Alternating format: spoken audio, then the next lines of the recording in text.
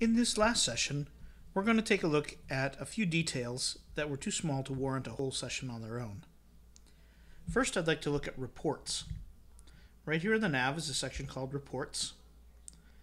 And this basically just gives you information about everything that has happened with your Paid Memberships Pro site. You can see here that all time I've had $10 in sales. This year $10, this month $10, and today $10, which means it's been a bad year. However, as you get regular traffic, these numbers will grow. You can click Details, and it will show you some excellent graphs, and you can filter for more specific information. Over here we have Views, Visits, and Logins, which are exactly what they sound like. And again, you can click, and then you can get information about specific users. You can also filter this to show different options. And then there are membership stats, sign-ups, cancellations, and other stats. And again, this can be filtered. This is a good way to get a pulse on how your site is doing over time. Another thing I want to talk about that is completely unrelated is website caching. Website caching is a process where the server makes some static HTML versions of your site and serves them instead of the WordPress versions. This can make your site much faster, and is strongly recommended. However, the Paid Membership Pro pages are fairly dynamic and should not be cached because the static HTML versions won't work. If you go to the Paid Memberships Pro page and log in for the free documentation, there's a page just on using caching plugins with Paid Memberships Pro. And it talks about how to use individual caching plugins. It says you need to exclude all PM Pro generated pages from your cache. With W3 Total Cache, you can add a rule like this. Then you need to disable caching for logged in users or exclude caching on all member protected content. Then you need to disable caching for the webhook or IPN URL used for your payment gateway. Otherwise, you won't be able to accept payments.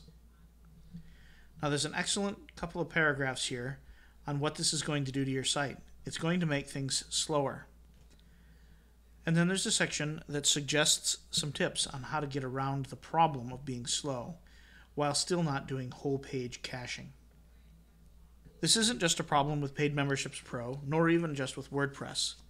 Anytime you have a site that has dynamic content, you're going to struggle with caching.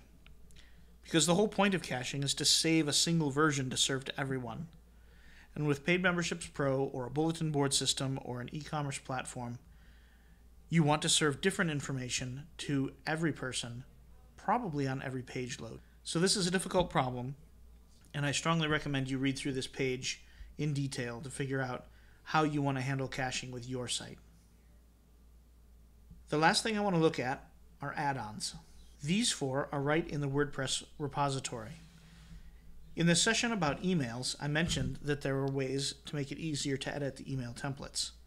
Right here is an add-on that adds a nice little window for managing what the emails say. The third-party integration ones can be particularly useful because they're usually made by the people who have the software that it's interacting with.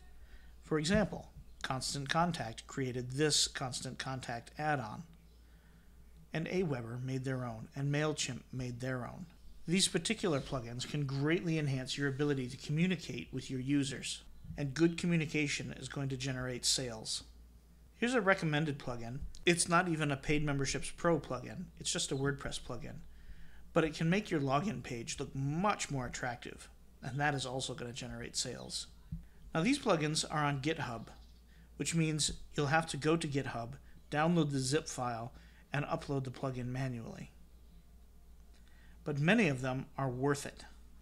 For example, here we have Network and Network Subsite Helper.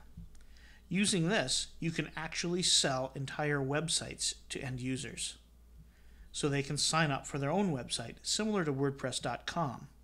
Here's a registration helper, user pages, all kinds of things. The code gists are actually just chunks of code that you can copy and paste either into your own plugin or your theme's functions.php.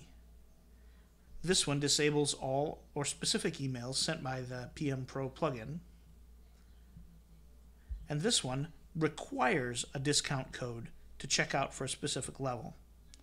So not only is it possible to have a discount code, you're required to have it. Which means then that people can only sign up if they have the super secret code.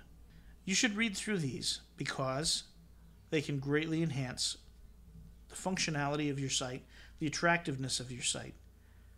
And both of those things are going to increase sales.